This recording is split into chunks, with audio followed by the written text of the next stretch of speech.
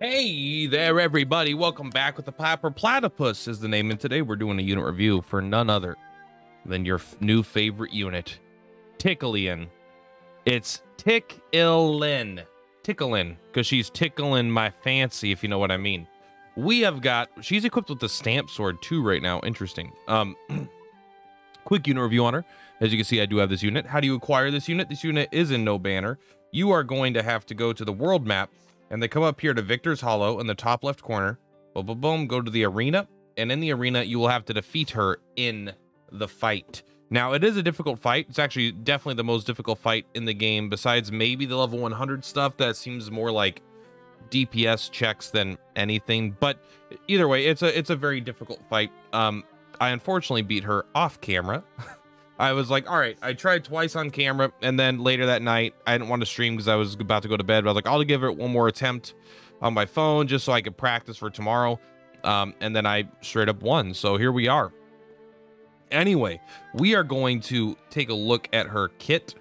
I don't have the stats because she doesn't have a banner where I could look at her max stats, but we could look at her entire kit still.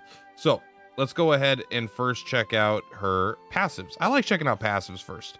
So passive number 1, start a battle, impart self with elemental attack up 20%. So what's interesting to note is this is a warrior. This is a wealth warrior, but they are like a mage. It's very weird.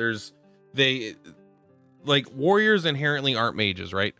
And you can even tell, even though she's a mage, her elemental attack is far outpaced by her physical attack, even at this stage in the game.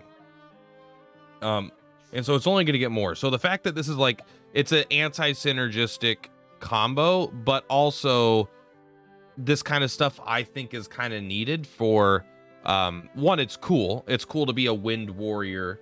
But also like if we start getting content where you need to bring warriors, but you need elemental damage, then this is going to be maybe the best character in the game for that kind of stuff. Definitely the best wind warrior in the game. Start a battle, impart self with elemental attack up 20% for 3 turns. I mean, that's pretty good. It's not like incredible, but I like it. And passive number 2, raise wind damage of self by 20%. And then just some other, you know, the basic stuff here, resistances and whatnot. So overall 2 damage increasing effects, 20% wind damage, 20% elemental attack boost. Now let's take a look at her skills here. Pretty awesome. No like super dead abilities besides maybe Squall, which I still like. Deal physical sword damage to all foes, stunning strike.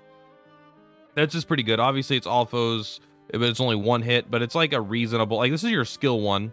Like it's not terrible. That's the one you get at level 1. I like it.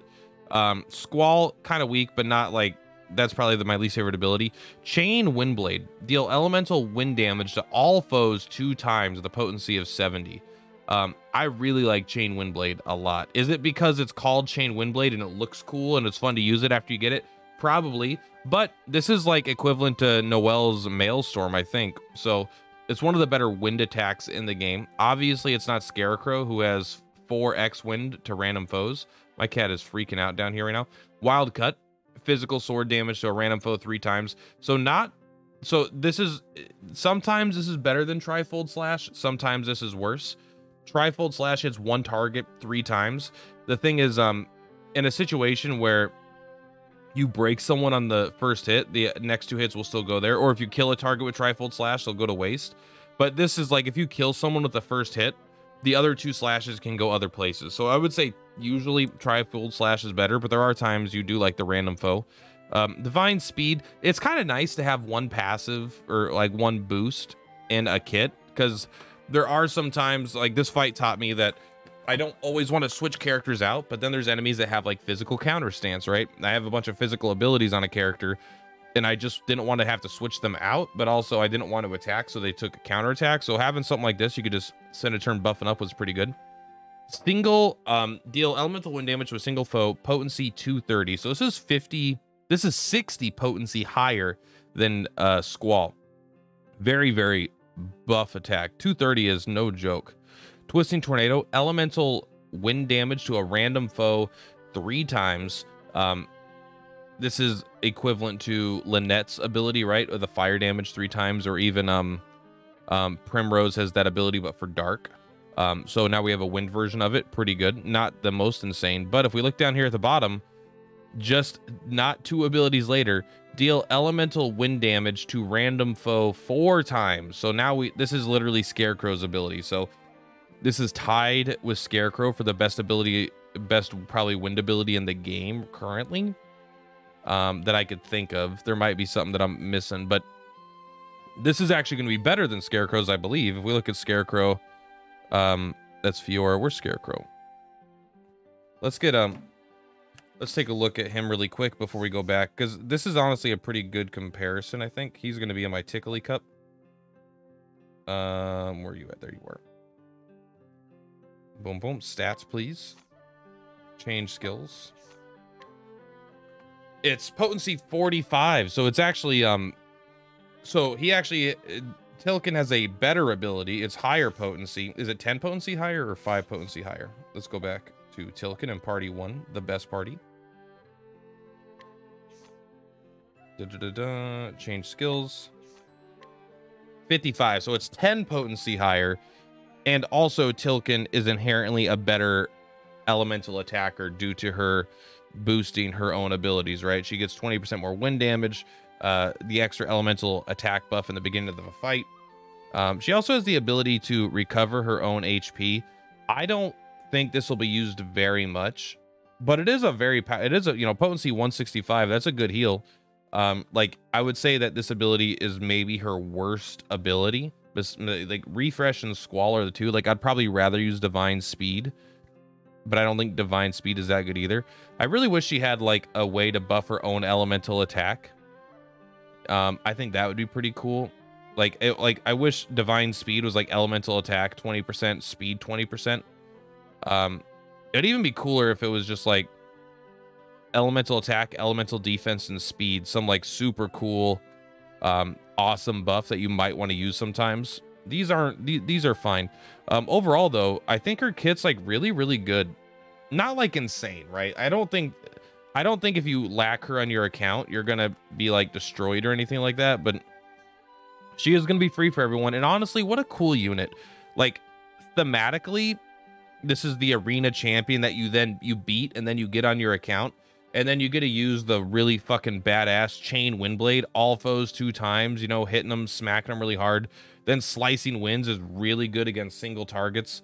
The idea of a warrior that uses wind magic, I think, is just a really cool idea. And so I like Tilkin, which is not her name, TIKILEN. Don't correct me, all right? Just accept that I'm never going to say things right. Is one of my favorite units in the entire game for sure. I'm very excited to attempt to get them to level 100.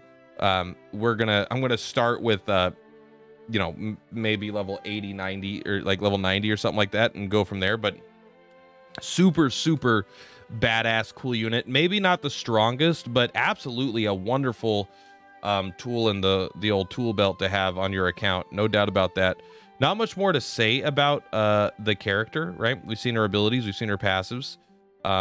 She does have an accessory, actually, that's only she can equip. I actually think this is pretty relevant, so we should check it out really quick. If we go into the exchange, hey buddy. Oh, sorry, didn't mean to bump him. We go to the arena fragments. I might even save up to get this first. So this is a unique, only she can equip it, right? TIKILEN only. 150 elemental attack and lower SP consumption by 20%. So just a fat stack of elemental attack and a fat stack of SP consumption down. Definitely, like, this feels like this is a part of her kit that she's missing in her own passive abilities, right? Like, it's kind of neat that she's an elemental mate, you know, stuff, but she doesn't have that much stuff to boost her elemental attack. I mean, it'll be cool to use a innocent sword, right, instead of the Fenrir sword on her, but then this is the kind of thing that she really needs, just a big stack of elemental attack to kind of help her compensate for what other characters are going to be naturally doing through their weapons. Like Sophia, right? Sophia just has like a huge amount of elemental attack, and so I think she does need this kind of special ability to get it. In fact, I think I'm going to save up 300 to get that. It's hard though, 300 for that versus 300 of that. Either way, I don't know. But yeah, that's going to be it for today, guys. Thank you so much. Purplatypus is Purplatypus. I will see you next time. See you guys.